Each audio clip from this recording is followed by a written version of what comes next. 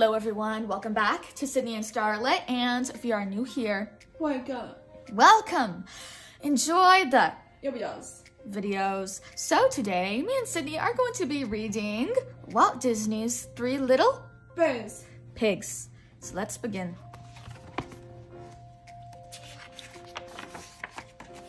There they are. This is the story of three little pigs and one big bad wolf. The three little pigs lived in the house at the bottom of a hill. They lived with their mother. The big bad wolf lived in the house at the top of the hill. He lived alone.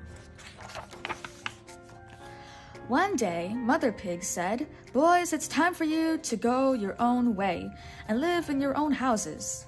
"Yes, it is time," said the first little pig. "To go our own way," said the second little pig. "And to live in our own houses," said the third little pig.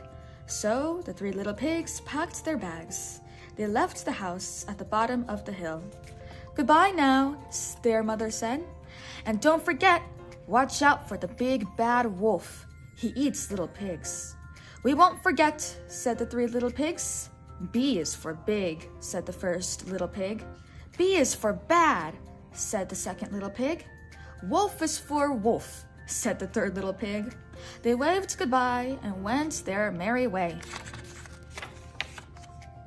Soon they came to a place where three roads met.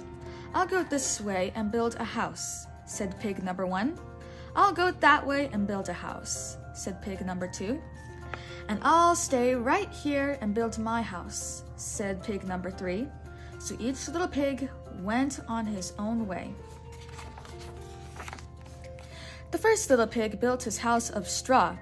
1, 2, 3, snip, snap, his house was done. It was not a very good house. It was not a very strong house. "But who cares?" said the little pig. "I don't want to work all day. I want to dance and play." He did. But someone was watching from the hill. Someone who liked to eat little pigs. The second little pig built his house of sticks. 1, 2, 3, zip, zap. His house was done. It was not a very good house, or very strong. "But who cares?" said that little pig. "I don't want to work all day. I want to sing and play." This is what he did. But someone was watching from the hill. Someone who liked to eat little pigs. The third little pig built his house of bricks. Now this little pig worked hard. He made a floor of wood. He made a door. He built his house brick by brick, and he made a chimney on the roof. And when it was done, it was a very good house, and a strong house.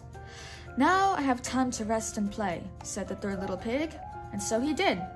But someone was watching from the hill, someone who liked to eat little pigs. The next day, someone came down the hill, the big bad wolf.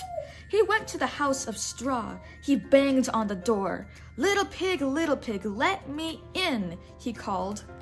The first little pig looked out the window. He saw the big bad wolf. "No, no, by the hair of my chinny chin chin. I won't let you in," said the little pig. "Then I'll huff and I'll puff and I'll blow your house in," said the wolf. He huffed and he puffed and he blew that house of straw right down. The little pig got out just in time. He ran to his brother's house of sticks. "Help! Help!" he cried.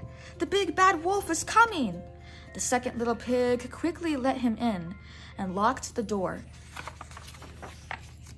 Now the big bad wolf put on a sheepskin.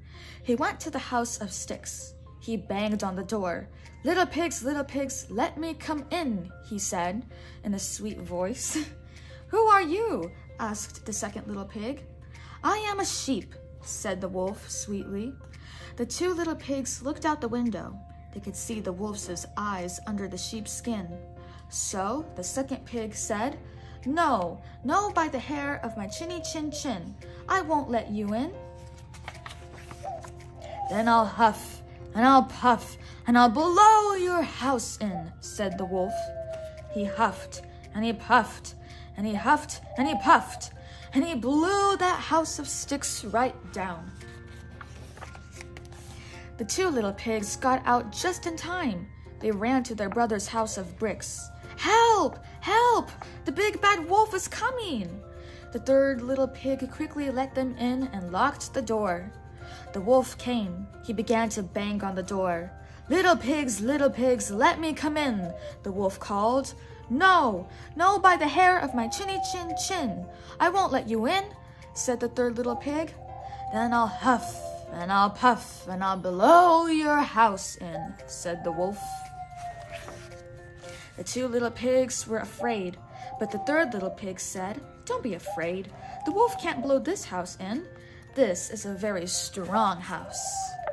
He said to the wolf, "Go ahead, blow your head off. We're not afraid of a big bad wolf." So the wolf began. He huffed, and he puffed, and he huffed, and he puffed. Then he puffed and huffed. Huff, puff, huff, puff. His face got red, his ears got blue, his eyes began to water, but still he could not blow down that house of bricks. Now the wolf was mad. He had to get those pigs. "I know what I'll do," he said. "I'll go up the side of the house, brick by brick. Then I'll slide down through the chimney." The three little pigs heard him on the roof. "He's on the roof," said pig number 1. "He'll come down the chimney," said pig number 2. Pig number 3 said, "Quick, get a pot of hot water." They got a pot of hot water. It was very hot. They put it under the chimney. The wolf came down the chimney. Plop! He fell right into the pot of hot water. "Help! Help!" cried the wolf. "I'm in hot water!" He jumped up. He ran out of the house. He ran and did not stop until he got to his house. And he never came down the hill again. The wolf still lives in his house at the top of the hill, alone. He is still big, but he isn't so bad. He never eats little pigs anymore. Now the three little pigs live together in the house of bricks. They play and sing and are merry all day long. Who's afraid of the big bad wolf? The big bad wolf, the big bad wolf. Who's afraid of the big bad wolf? Tra-la-la-la-la. That is the end. So that is it for today, everyone. I really hope you all enjoyed it, and we will see you all next time. Bye-bye. Bye-bye. Pick out your favorite page. Your favorite page of all time.